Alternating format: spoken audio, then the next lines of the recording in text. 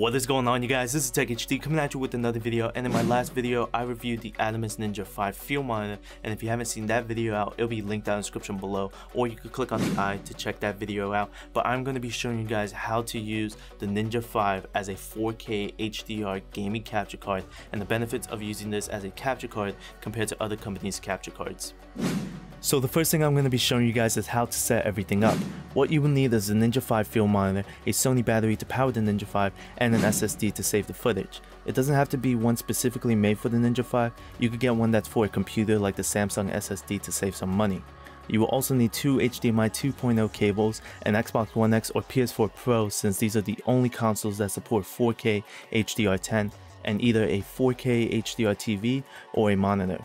So if you have an Xbox One X or a PS4 Pro, just plug the console into the Ninja 5 HDMI input port, then plug the other HDMI cable into the HDMI output port and the other end into a TV or monitor. On the Xbox One X, go to the settings and go to display and sound. Then go to video mode and make sure that the allow 4K and HDR10 are enabled. The Ninja 5 doesn't allow Dolby Vision, so that box will not be able to be checked, but that doesn't matter since all games only support HDR10.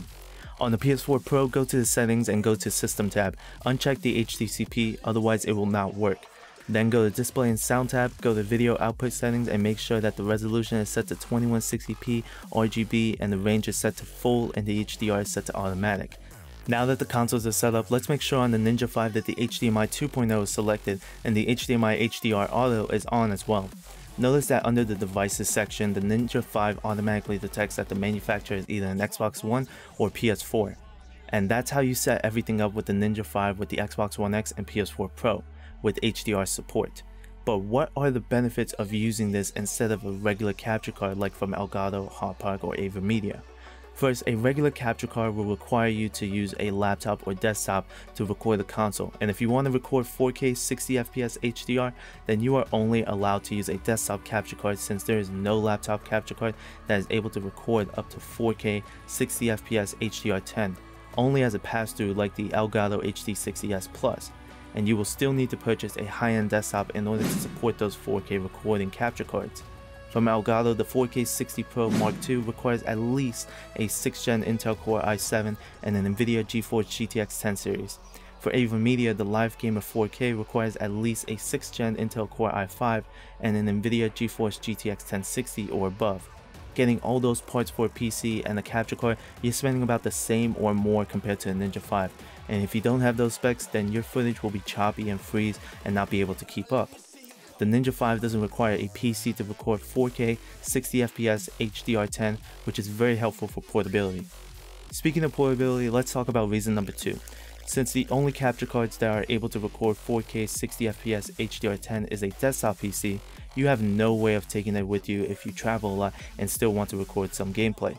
You would need to take your whole setup, but with the Ninja 5, all you need is that and a budget laptop. With the Ninja 5, you can right away start recording, monitor the footage live, and make sure that everything is working fine. And when you're finished recording, you can play back right away on the Ninja 5 and see how the footage looks. Not only that, but when you play back what you recorded, it will also show on the TV or monitor, so you'll be able to see it on a bigger screen right away. You can also do some simple edits on the Ninja 5 like trim the gameplay and have it be a highlight instead of a full gameplay. All of this doesn't require a desktop PC or an external monitor. All you will need on top of the Ninja 5 is a budget laptop to transfer the footage if you want to upload it to YouTube or share it on Instagram or Twitter. You won't need a high-end laptop to do that, and if you really want to do some voiceovers or on Audacity or some light edits, you still won't need a high-end laptop to do that. I personally would see this as a benefit if I go to a friend's house and they have an Xbox One X or PS4 Pro and they want to record some gameplay. The Ninja 5 will be the easiest to travel with and give me the best possible quality. My third reason is the Ninja 5 records at a higher bitrate than other capture cards, which equals to overall better quality. For the Elgato 4K 60 Pro Mark II, the max bitrate is up to 140 megabits per second, and on the AverMedia Live Gamer 4K, the max bitrate is up to 240 megabits per second.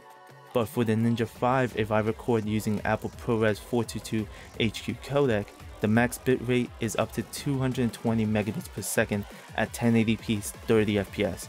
I couldn't even find what the bitrate is for 4K, but if the 1080p is already higher than the other capture cards, then you know that the bitrate for 4K 60fps HDR10 is going to be much higher. So you will be getting a much better quality footage using the Ninja 5. And my fourth reason, these two are very minor but should still be mentioned. The Ninja 5 offers pre-roll, which means that in 4K, if I forget to hit record and I just got a crazy cool quickscope in Call of Duty, pre-roll will always be recording the last 2 seconds in 4K in the background before I hit record. So if I hit record right after I got that kill and stopped the recording and played it back, you'll see that the footage starts 2 seconds before I hit record and it'll show my quickscope. So that's pretty helpful if I got something really cool that wasn't planned and it just happened. For 1080p, it'll be 8 seconds, so that's even more helpful if you just record at 1080p. The second thing is I could plug a microphone directly into the Ninja 5 and be able to record the gameplay and my voice. So if I want to do some voiceovers with the gameplay or capture my reaction, I could do that. I could also plug in some headphones directly into the Ninja 5 as well, so I can hear the game and not have the mic pick it up. So now, before I give you guys my overall thoughts, I want to show you guys some side-by-side gameplays of the benefits of HDR versus SDR. So we should have multiple games showing, and you will notice right away that the HDR footage does much better when it comes to the highlights, shadows, and contrast. There's also a bit of color improvements as well, so that's really noticeable when you're playing a scene outside and you see that the sky's not being washed out and the colors are still there. So HDR combined with 4K 60 frames is a beautiful gameplay footage and the best quality that you could possibly get. So I really like the Atomos Ninja 5 as a capture card, and it's really helpful when I want to record gameplay in my living room, for example, and I don't have to bring my whole PC with a monitor to do it, or a capture card, a portable capture card with my laptop and not be able to record at the best possible quality. The Ninja 5 combines both portability and maximum quality, but of course it's not for everyone. If you already own a good PC and a 4K monitor and you just need a capture card, then that's fine. If you also want to stream and add overlays, a webcam, or microphone, then this is obviously not for you. But if you want to record gameplay at the highest possible quality anywhere you are with the least amount of gear to travel with, then the Ninja 5 is definitely for you. Also, if you're a videographer as well like myself, then I can use this for both as a capture card and as an external field monitor, so that's when you really take the full benefits of the Ninja 5. But there you guys have it. Hope you guys enjoyed the video. If you guys do have any questions that I didn't cover, let me know down in the comments below as well. Everything will be linked down in the description below. Thank you guys so much for watching. Please like, comment, and subscribe. Turn on post notifications so that you guys can be notified whenever I upload a new video. Follow me on Twitter, YouTube, Instagram, and Twitch. As always, it's TechHD. I'll catch you guys in the next video. Peace!